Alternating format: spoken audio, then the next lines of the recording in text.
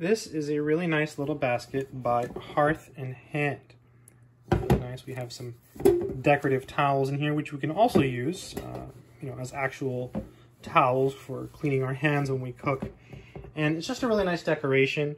Normally we keep this over here, up here. Let me just put it up here so you can see its normal location. So you see it kind of helps set the tone for the rest of the room. It's just a really nice basket.